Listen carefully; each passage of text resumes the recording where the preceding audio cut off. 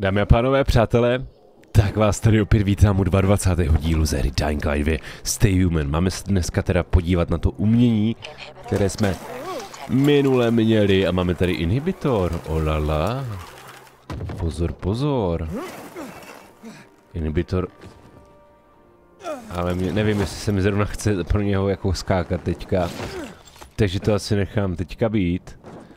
Ale určitě se někdy podíváme. Můžeš prosím tě skočit? Děkuju. To je ono. Tak.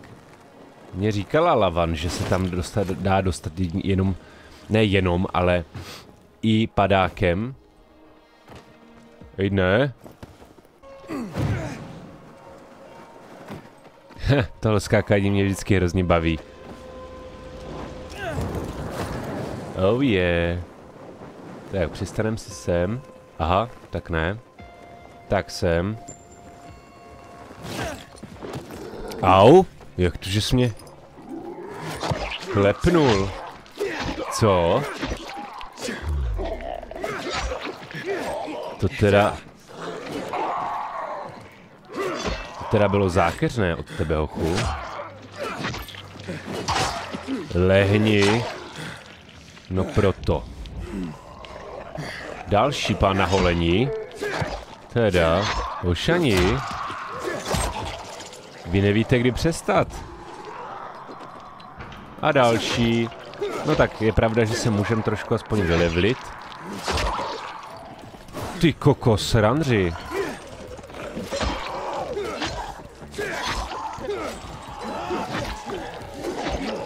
Byste měli zůstat spinkat hezky.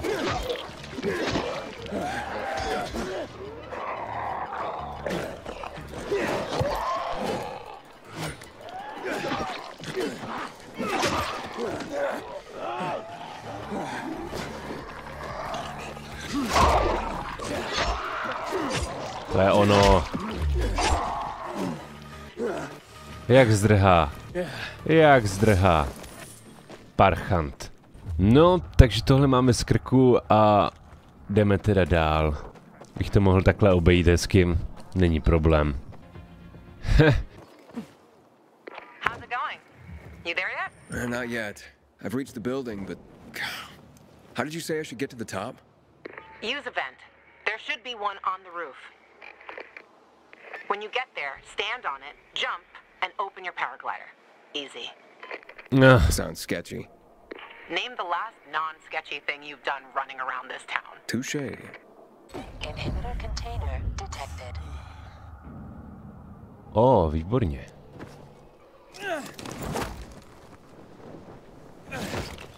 Nice, tohle jsem hledal přesně.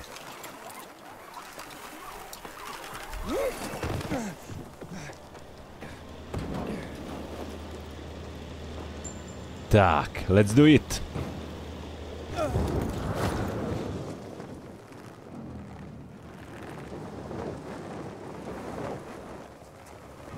Nice. Perfektní. Teď můžeme teda pokračovat v naší cestě. Very nice. Tady skočit nahoru. Vítej na palubě. Juan, there's nothing left in here. Daniel said it's a virgin spot. Keep looking. Oj. Nedotčený? No nevypadá to zatím tak. OK, omlouvám se, vypadá to, ale že pro tebe vrtulníku nakonec místo nezbylo, pokud jsem se pro tebe poslal další. Nedělali si starosti, musel jsem zachránit sbírku. Tvůj té. He took his paintings, but no room for Jessica. One romantic son of a bitch. Počkej, třeba tady něco bude, jedné nevyž hlavu. No, vidíš to. Městečko z 18. století skica, pole impresionismu, zatíž jsem se mluvil. The list of what he took, it seems. Juan would be pleased. No nic, podívám se teďka nahoru. Třeba tu ještě něco bude. Jestli ne, tak budu velice zklamaný teda. Ah, fuck. There aren't any paintings left. Ach jo. Everything's been destroyed. Hey, Juan. Found our collector, but no sign of his collection. Luan? Hey, you there? Jesus, Aiden. I told you I was leaving. Okay, quick thing. Nothing here except for a bottle of whiskey and one of vodka. At least the whiskey's the good stuff. Juan likes a good whiskey. Maybe if you get him shit-faced, he'll loosen up, so to speak. So he's still in the canteen? I saw him leaving. Seemed to be heading back to the ship, probably to his quarters. Okay, I'll go there. And listen, that vodka, Daniel is a big fan. Oh. If you're planning to drop by, which you probably aren't, but if you really want to get to know this city, this is the way. Just saying. No dobrá tedy. Tak si to vezmem. A jdeme teda si promluvit s Juanem. Počkejte, já mám ty možnosti dvě. Moment, deník. Znovu si promluvit s Juanem, zúčastní se Danielova večírku. Volitelné. 550. Já si zkusím promluvit s tím Juanem, uvidíme, co to udělá. Třeba to půjde, co víte. Že nepůjdu zase na večírek Daniora. Těžké, těžké. Tam máme řemeslníka, tyjo. To by se nám hodilo k tomu padáku. Lepšímu. To jsem zvědav, tyjo. Zkusme to pak.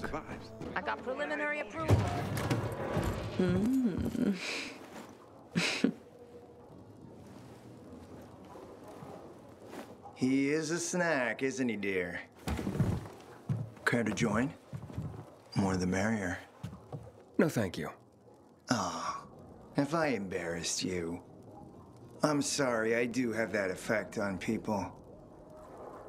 I'll wait for you, but make it quick. I must admit, I admire your persistence.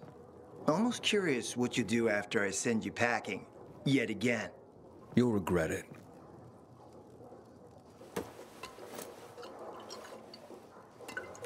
"16-year-old Highland single malt. Bottled the year before the pandemic broke out.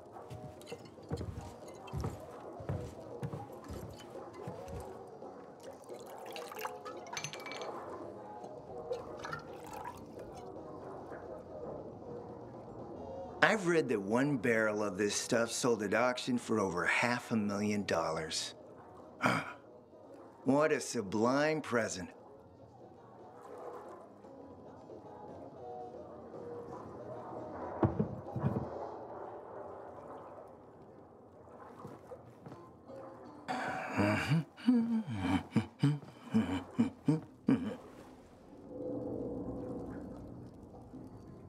No, dobře. Jdem na to. To your health, handsome.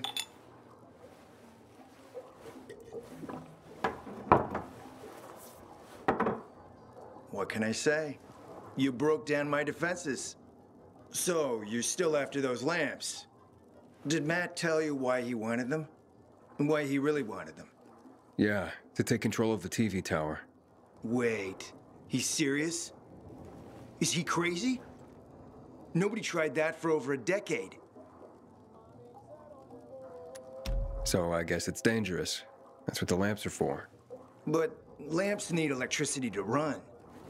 The last I heard, the juice ain't flowing there. People have tried to take it without power.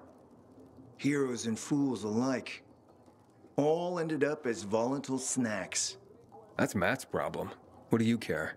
I care because something's not right. Can't you sense that as well, Aiden? Matt wants to prepare to defend the city from the Butcher's coming attack. So we should start building him a monument, right? Only problem? The Butcher isn't planning any attack. How do you know? I have my spies. Among the renegades as well. Since the end of the war, we have occupied the city center, while the Colonel squats in the dam. One push of a lever, and half the city will find itself under toxic water. The Colonel is not stupid. He knows war would be the end of everything. So why did the butcher attack the canteen? That's in the city center. Good question. Maybe it wasn't the colonel who gave the order. Something more is going on. It's something we don't yet understand. What about the UV lamps? Why does he want them then? Jack is hiding something. For a while now, he's been ordering way more lamps than he could possibly need. And then some of those lamps always disappear. No accounting for them once we deliver. Why would Jack skim UV lamps? And here, friend, the mystery takes flight. Jack never got over the fact that he didn't defeat the Butcher back when he had the chance, years ago. He knew that if he attacked the dam, the Colonel would close the floodgates. And the rising water levels would push the chemicals up out of the ground, burning through everything that lives in this city. It's been a stalemate for over 10 years, each waiting for the other to make a move. But then, someone turned the power on and something changed. And the renegades attacked the canteen. I'm not here for my health, Juan. I need the lamps To find out what happened to your sister. Right, Aiden? I told you I got my spies. Might be able to find something out about Waltz and your sister. Specifically about the GRE scientist you and Matt are trying to contact. I'd even say with my resources, I can find this person faster than Matt. I actually doubt he's able to find them at all.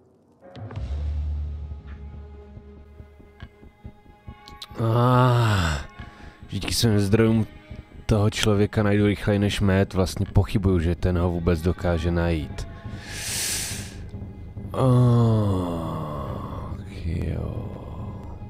Říkal, že má z vědy, ale Matt... Dobře, pomůže mu. Smart man, Aiden. Barely in town a minute and you picked the right side already. I'll give you the lamps. That'll keep Matt from getting suspicious. But then, go to the cathedral. There's a guy hiding out there. Total nutjob, but a tech savant. Get him to fix this old piece of spy tech. If we get it working, we can bug the transmitter Jack wants to place on top of the VNC spire. Have him do his thing.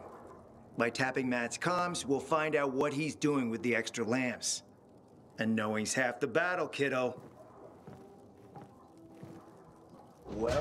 No dobře. OK, doufám, že teďka nedělám chybu, tyjo. To bych opravdu nerad. Tady jsou bedny. Fakt? Ale k ním se asi tak snadno nedostanem. No, to je jedno. Každopádně mizíme, dámy a pánové, jdeme za tím řemeslníkem. Ať se můžeme podívat, co po nás může chtít. Mám trošku strach, jestli jsem neměl náhodou zůstat s tím Mattem, protože přece jenom on vypadal jako solidní chlap mnohem víc než tady ten Juan. Tak. Juknem na to, příslušenství, bambitka, ty kráso.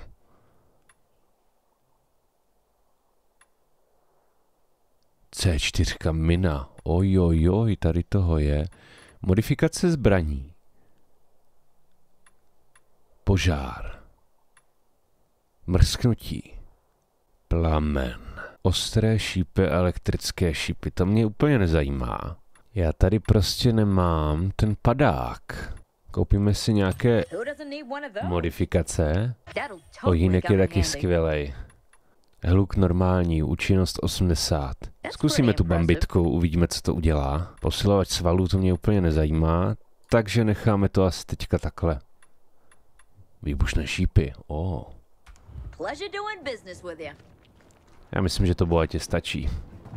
Dámy a pánové, teď nás čeká katedrála svatého Pavla, ale to až v příštím díle. Mockrát vám děkuji za podporu této série a zase někdy příště, třeba u dalšího dílu ze hry Dying Light 2. Stay human. Ahoj.